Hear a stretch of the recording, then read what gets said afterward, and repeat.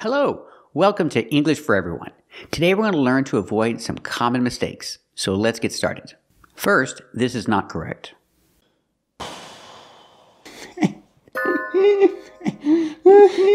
Why do you giggle? I want to study. I cannot say, why do you giggle? I want to study. Why not? Because it's in the moment. In the moment, we use a continuous action. Not for all verbs, but most verbs. And giggle is one of them. Giggle is like to laugh a little bit. That's giggle. And when you use the verb giggle, and it's in the moment, you have to use a continuous form.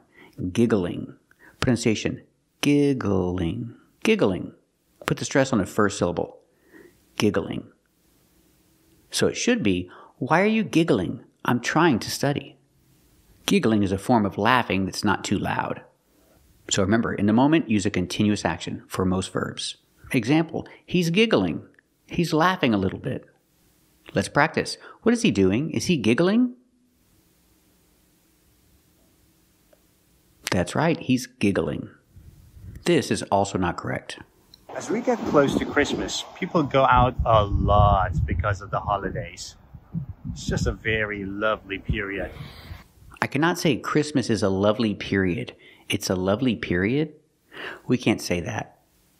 We can use period to talk about time. Example, a period in time in history.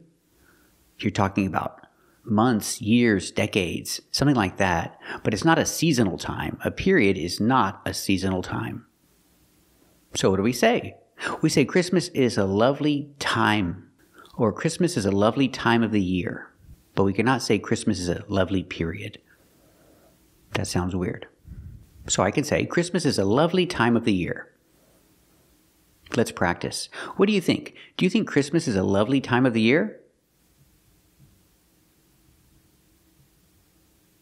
Very good.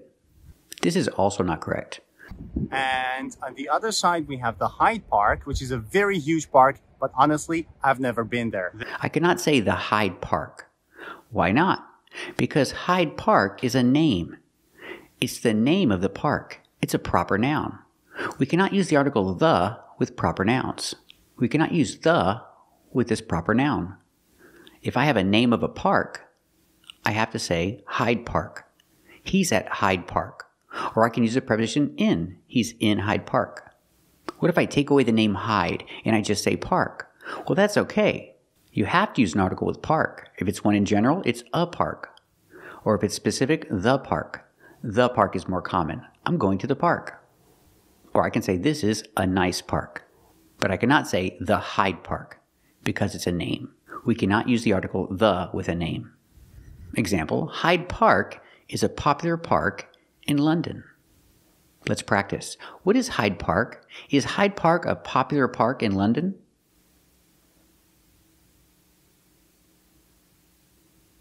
That's right. Hyde Park is a popular park in London. This is also not correct. Idiom number 3, all the bells and whistles. Now this one is very Christmassy. It means with a lot of extra fancy features. All the bells and whistles. The new Tesla Cybertruck has all the bells and whistles. It means it has a lot of fancy features. I cannot say all the bells and whistles. The word is not pronounced whistles, it's pronounced whistles. It's a different sound. For the word whistle, we cannot use the short e sound like eggs and bed, whistle. We have to use the short I sound like this is, whistle. All the bells and whistles. It means all the fancy things that can come with it. Let's talk about the pronunciation of whistle. We see the H is silent, so we have w. Use the short I like this is, whistle. The T is silent, and the LE is pronounced ul, like in words little and table. Together, whistle, whistle. Use the dark L, whistle. So example, the car comes with all the extra things, all the extra fancy things. So I use the expression, the car comes with all the bells and whistles. Let's practice. Does the car come with all the bells and whistles?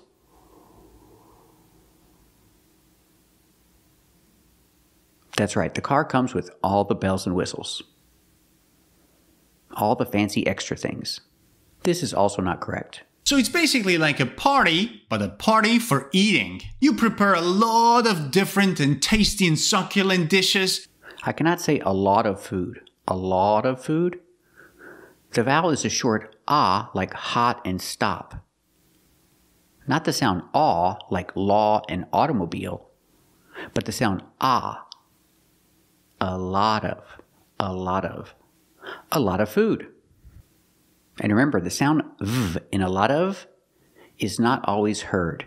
If it's before a consonant, sometimes it disappears. You hear a lot of food, a lot of cars. Before a consonant, you don't hear the v, usually. A lot of cars.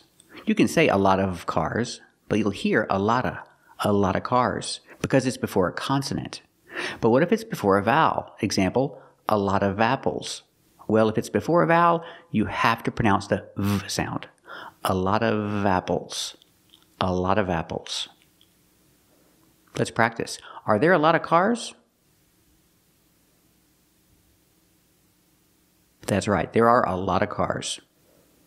What about apples? Starts with a vowel, so you need to pronounce the v. A lot of apples. Are there a lot of apples? That's right, there are a lot of apples. Remember, for the O in lot, it's the short ah sound like hot and stop. A lot of. Or a lotta before a consonant. This is also not correct. An important holiday is coming up. Do you know what it is? Listen, listen. Can you hear it? You don't know what that is? The word is not lesson. We cannot use the short S sound like bed and red. We have to use the short I sound like this is. Listen. Listen to me. Listen to your teacher. Use the I sound. Listen. Because if I say lesson, that's a different word. You need to do your lesson. Do your English lesson. And listen to the teacher. Also, don't say this. I mean, she gets in my hair all the time. She touches your hair. Oh, no, idiot. She gets under my skin. What the hell are you talking about? Oh, come on. She's always annoying me. Don't say she gets in my hair to mean she's annoying. This is an old expression. You'll find it in a dictionary, but nobody says it anymore. The only example I could find was from the 1800s. So it's very old. And in the dictionary it says, informal, old-fashioned. I've never heard this expression in my life, and I'm 52 years old. So don't use it. Say she's annoying. Don't say she gets in my hair. Don't use old expressions from 2 centuries ago. Also, don't say this. Hey, how's your business going? Well, I don't know how to explain. I'm in the soup. Huh, soup. Are you hungry? No, I mean, I'm in a pickle. Pickle. Soup. You are hungry. No, I mean, I'm in a jam. Jam, pickle, soup. Ugh, diddly mix. I'm not eating that. I'm not talking about food. I'm saying I'm in a difficult situation. Don't say, I'm in the soup. This is another expression from the 1800s. It's the only place I could find it online, other than other non-native speakers teaching this expression. So it's in the dictionary, but again, it's from the 1800s. Nobody says this expression anymore. So don't use it. People won't understand you. If you're in a difficult situation, don't say, I'm in the soup. It's an old expression. I had never heard it before I watched this video. Thank you for watching, and if you like this video, subscribe to our channel. And if you want to become a member, click the join button. And we'll see you next time.